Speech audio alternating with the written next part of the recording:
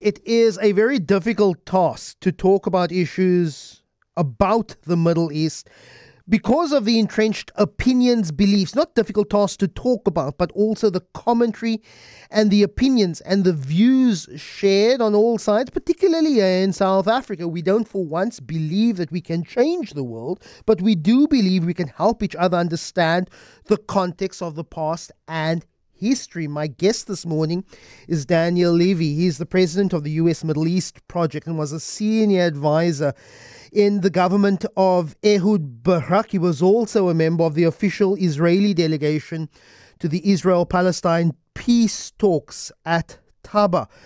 This led to the Oslo B Accord. Remember, you had Oslo 1 and Oslo 2, a roadmap to peace which set out the boundary, the shared governance of Israelis and Palestine. This was in 1993 to 1995.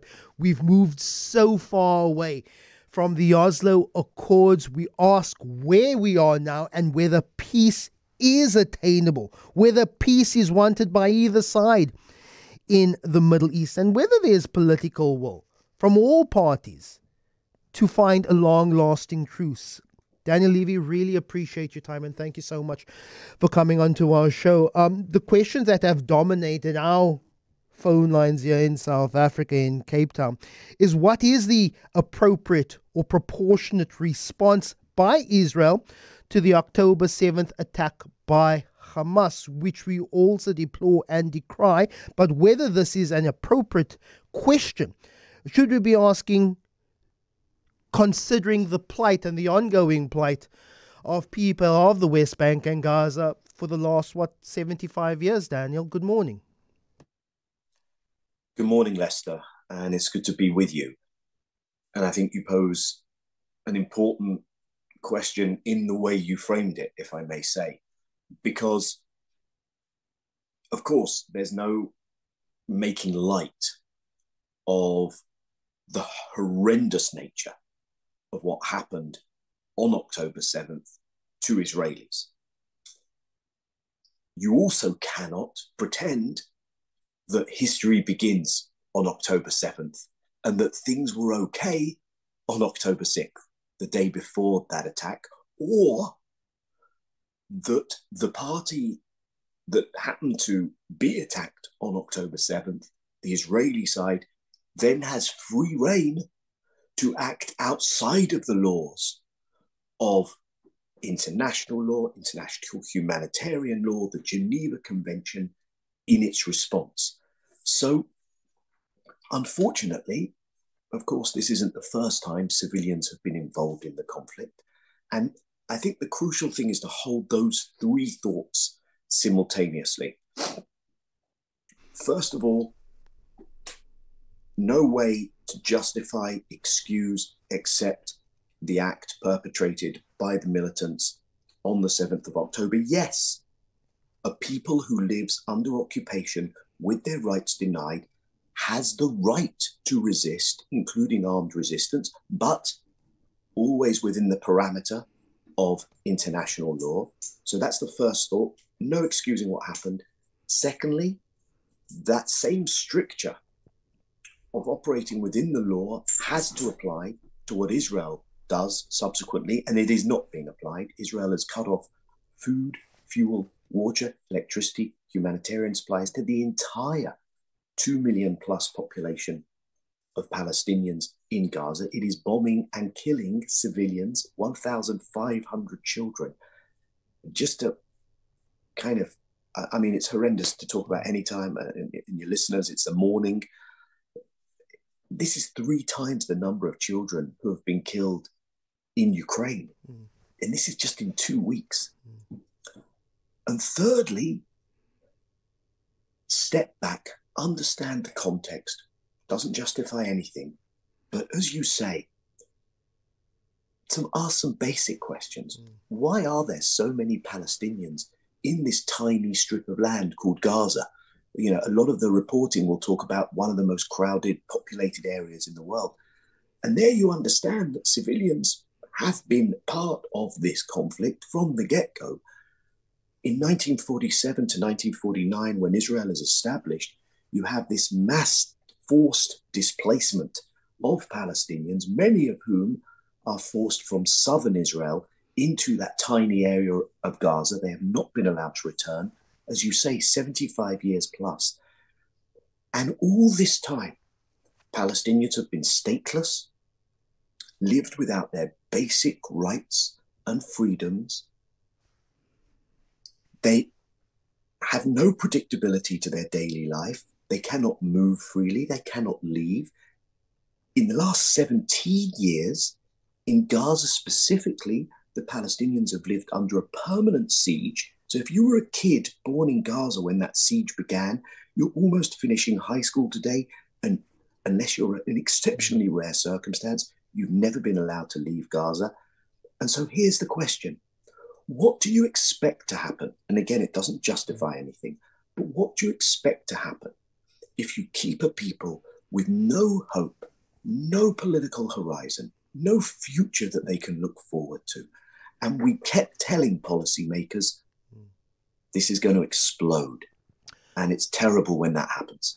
Daniel, 1993, 1995 was this important process and period in South African history. It was also an important process and period in Middle Eastern history. The signing of the Oslo Accord, Oslo I signed in Washington, D.C., Oslo II signed in Egypt. It literally created a power and a governance sharing framework for the Middle East, Palestine and Israel, Jerusalem as an independent international city, and the various sharing of civil and security responsibilities. It was a plan that would set out in practice a peace deal for the Middle East. We're so far away from that now.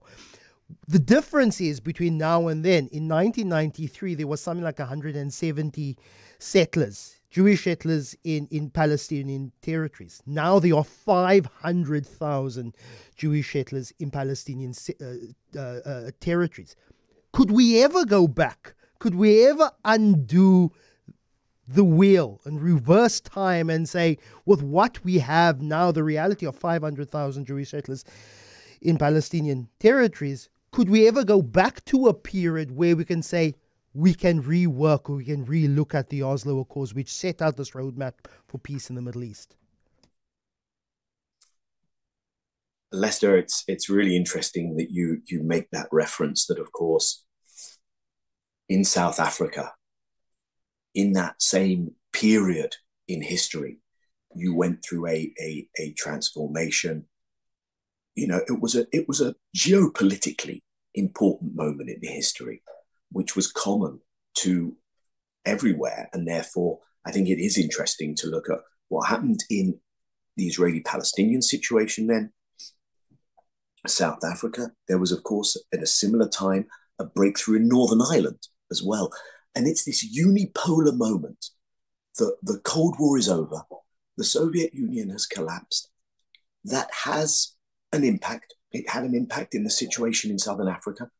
It had an impact in Israel-Palestine. And I mentioned that in beginning to answer your question, because a lot of what has happened subsequently, of course, is down to the two parties. Israel's decision to increase fivefold, as you say, the number of illegal settlers in Palestinian territory.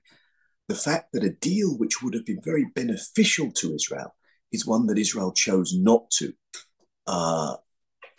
pursue, to not allow this Palestinian state to be established. But the other thing we have to remember is that for this to work, America, who really was the monopoly sponsor of the peace process and a hugely important ally to Israel, on which Israel is largely dependent, the United States of America needed to be the one in that unipolar moment to deliver Israel, to make sure Israel made good on its promises. And that didn't happen. Israel was indulged rather by the United States. And these are the consequences. The other thing to say is directly to your question of, can we still go back to that deal? The idea that you can now separate into two states looks increasingly impossible on the ground. I mean, if anyone were to go there, visit, you wouldn't know when you've crossed into the occupied West Bank. You'd know when you crossed into Gaza, because you can't, because there's a huge fence around there that they managed to break through in conducting this attack on October 7th. But you crisscross the West Bank, and there's Israeli settlement after Israeli settlement. You'll tell which are the Palestinian villages and towns, because their conditions there are very different. They have no control over their own resources. They cannot develop their land. They cannot externally trade any of these things. But we are at a place where it is unclear, I think, whether one can return to a possibility of separation, or one will have to reach a place, and maybe this is more necessary. It may sound a little crazy today to say this, but maybe it's more necessary after what happened to acknowledge that Jewish Israelis, Palestinian Arabs are here. They are going to have to accept the basic humanity of the other, live in equality, maybe have national rights, maybe have collective rights. But the situation is that there is a permanent structural violence underpinning the Israeli system. You cannot live without encountering the structural violence of the dominant occupying Israeli party in a deeply asymmetrical conflict. If you are Palestinian, you live with that. People have made a legal analogy. It doesn't mean it's a one-to-one comparison of exactly what happens in one and in the other. But in international law, the crime of apartheid is recognized. And the preeminent legal scholars and human rights organizations have looked at the situation of the Palestinians and said that this is, according to international law, a regime of apartheid being implemented by Israel. And so I think it's an open question, but I do think we're looking now beyond partition, given realities on the ground. If you look at why Oslo failed, it was rejected by Israelis and Palestinians alike. Palestinians unhappy with the allocation and the division of resources. We saw the assassination of the Prime Minister, Yitzhak Rabin, by right-wing hardliners with their disapproval of the signing of Oslo. So when we talk about getting the buy-in from the people, or Israelis and people who are Palestinians, and it won't be a perfect 50-50 split of shared division of resources and land and water, etc. But how do you get the buy-in of Israeli citizens and people of the West Bank and Gaza saying, if we want a shared future, and this is what we've largely had to come to terms with in South Africa, a compromise agreement, may not be totally happy with the compromise of 1994, but that is at least something that we have agreed upon to move slowly, hopefully but surely, to a process of permanent peace and permanent prosperity for all who live in this country and for all who live in the Middle East, Daniel. Lester, it's a good point. If I can very briefly take us back and then bring us to where we are again now. The deal on offer in Oslo, first of all, Israelis have been used to not having to compromise with the Palestinians at all. But there had just been a popular uprising, an intifada, and the occupation was beginning to impose a cost, and the international community had reacted to that intifada and the Israeli very visible aggression. And so for the Israeli side, they weren't really used to having to make that compromise. For the Palestinian side, the compromise on offer was a mini-state in just 22% of the historic land, and without addressing the fate of those refugees who were forcibly displaced that I mentioned earlier. So it was a hard compromise. But the publics did go with it, not overwhelmingly. I think much more support on the Palestinian side, and the leadership was carrying their people with them, always very divided on the Israeli side. What you have to do is show results. And there was a 5-year interim period Many of us thought even that was too long. And as that went on, and as you didn't see results on the ground, and actually you saw continued Israeli colonization, you saw some violent responses, the support ebbed away. As you say, the Israeli prime minister was assassinated. So I think there are lessons here. You move fast, you change realities, and you make them irreversible, and you let people see the benefits. Almost a quarter of a century later, of people retreating back into the dehumanization comfort zone, that is so much more difficult. And so I think to answer your question, it requires a lot from the inside. We haven't seen that kind of leadership. I must say the Palestinian national movement has been divided. You see, after a long process, the divisions set in. So you don't have a strong Palestinian national movement anymore, which makes it easier for the Israelis to play in those divisions. The Israelis became complacent and hubristic that they could keep things like this. That, in a terrifying way, blew up in their face on October 7th, and it was clear that something would eventually blow up in their face. And finally, you need the outside to help with an incentive structure that encourages progress and holds parties accountable when there is slippage. And what we saw from the outside was the exact reverse of that. And it applies to the power asymmetry because Israel was treated, unlike South Africa, with impunity. And whatever Israel did to the Palestinians, led by the Americans, the international community, the West, in fact, let them get away with it. And we see that on steroids today. And I think a lot of the world is looking at this and saying, wait a minute, you guys have been preaching to us, America, Europe, you have been telling us for the last 18 months, international law is sacrosanct. We are the ones who uphold the rules-based order. And here, when Gaza is being destroyed and children are being killed, and the Palestinians have been stateless and kept under occupation illegally for 75 years, you're supporting the Israeli side? Wait, what the hell's going on? What's going on? I think everyone's got whiplash.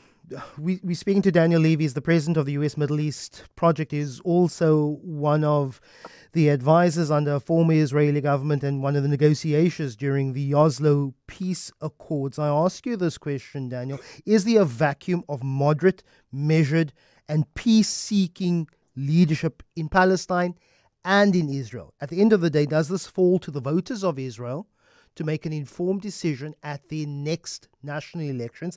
Does this leave the voters of Gaza, which voted in Hamas as a political leadership, does it fall to them to seek and to demand a moderate, measured, and peace-seeking leadership to provide direction for a lasting truce in Israel and Palestine?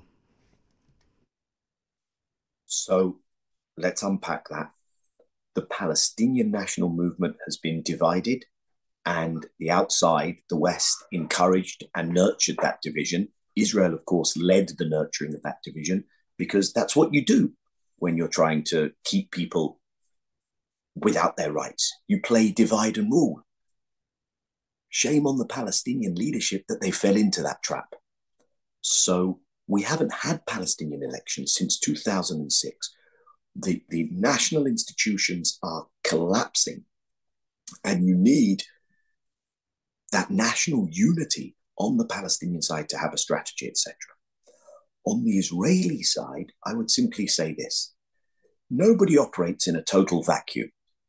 So if the Israeli vote in public at one stage thought, you know what, we may not like the Palestinians, we may not like the concessions we have to make in a possible peace, but our lives will be better. Look at all these costs if we don't make peace.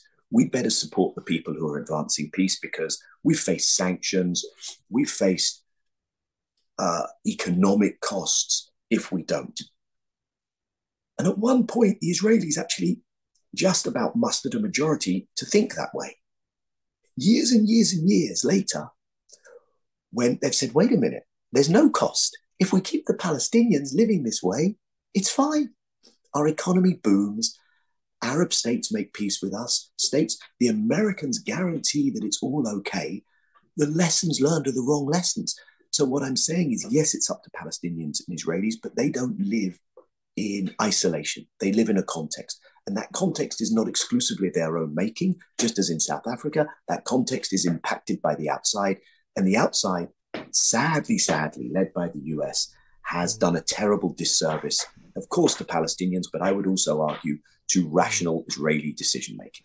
Daniel Levy, that's all we have time for. Really appreciate your time. Thank you so much for providing the history and the context and possibly a route forward to this very important conversation. Daniel Levy is the president of the US Middle East Project, also a former negotiator in the Israeli government during the Oslo peace accords. Really appreciate your time.